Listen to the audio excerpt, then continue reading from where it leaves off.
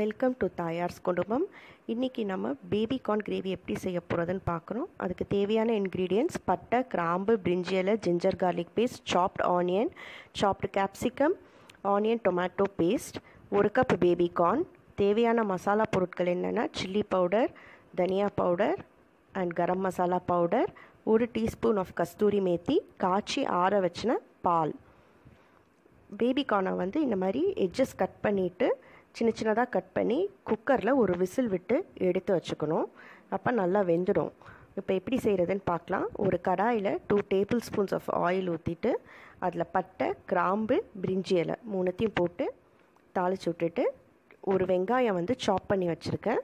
அந்த வெங்காயம் போட்டு நல்லா சாட் பண்ணிக்கிறேன். வெங்காயம் நல்லா வதக்கணும். வதங்கினதுக்கப்புறம் ஜிஞ்சர் கார்லிக் பேஸ்ட் போட்டுக்க போகிறேன். 2 teaspoons of ginger garlic paste add பண்ணிக்கலாம். இந்த ஜிஞ்சர் கார்லிக் பேஸ்ட் நல்ல பச்சை வாசனை போகிற வரைக்கும் நல்லா வதக்கணும்.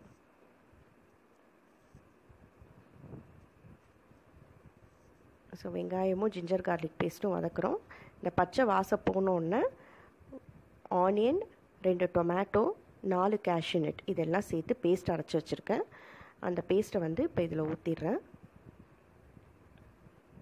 இந்த பேஸ்ட்டை நல்லா வதக்கிட்டு அப்புறம் நம்ம எடுத்து வச்சுருக்க மசாலா பவுடர்ஸ் ஒன்றா ஆட் பண்ணிக்கலாம். கொஞ்சம் வதங்கினதுக்கப்புறம் ஆட் பண்ணோம். இப்போ ஃபஸ்ட்டு சில்லி பவுடர் ஆட் பண்ணிக்கிறேன்.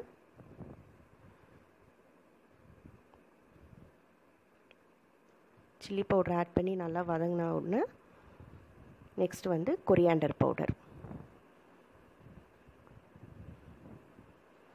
Coriander powder 1 table spoon of coriander powder நான் எடுத்திருக்கேன் இதில். ஸோ இந்த மசாலா பவுடர்ஸ்லாம் இந்த ஆனியன் டொமேட்டோ பேஸ்ட்டோட நல்லா பிளெண்ட் ஆகணும். அதனால தான் நல்லா அதை சாட் பண்ணணும். Next 1 teaspoon of garam masala போடுறேன் நான். 1 டீஸ்பூன் கரம் மசாலா போட்டு நல்லா வதக்கிக்கலாம். இந்த மசாலாலாம் நல்லா எண்ணெய் பிரிஞ்சு நல்லா வர வரைக்கும் நல்லா வதக்கணும். அப்போ தான் மசாலா அதில் நல்லா சீரும்.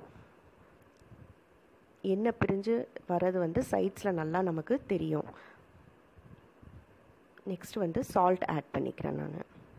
சால்ட் உங்களுக்கு தேவையான அளவு சால்ட் ஆட் பண்ணிக்கலாம்.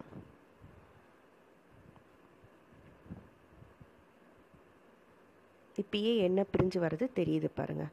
சால்ட் ஆட் பண்ணதுக்கப்புறம் மிக்ஸ் பண்ணிவிட்டு நான் பேபி கார்ன் பாயில் பண்ணி எடுத்து வச்சுருக்கேன். அதை ரவுண்ட் ஸ்லைசஸாக கட் பண்ணி வச்சுருக்கேன்.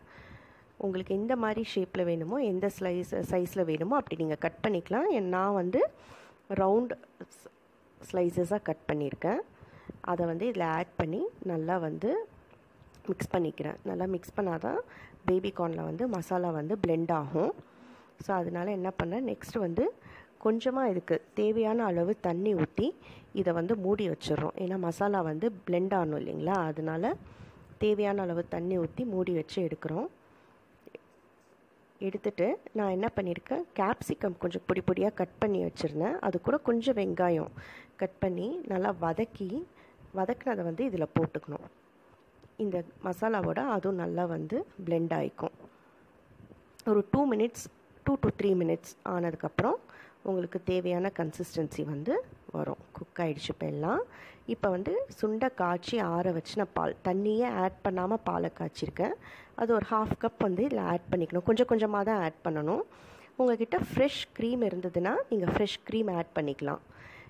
இப்போ ஃப்ரெஷ் க்ரீம் இல்லாதனால நான் அதை மில்க்குள்ளே சப்ஸ்டியூட் பண்ணி மில்க் ஆட் பண்ணியிருக்கேன். ஸோ நீங்கள் அது நல்லா கிரேவி மாதிரி நல்லா வந்துடும்.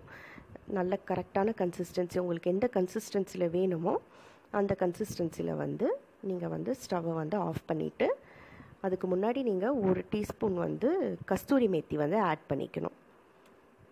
இதை கஸ்தூரி மேத்தி நல்லா கையில் க்ரஷ் பண்ணி ஆட் பண்ணிக்கோங்க. கஸ்தூரி மேத்தி ஆட் பண்ணோன்னா ஸ்டவ்வை ஆஃப் பண்ணிக்கோங்க.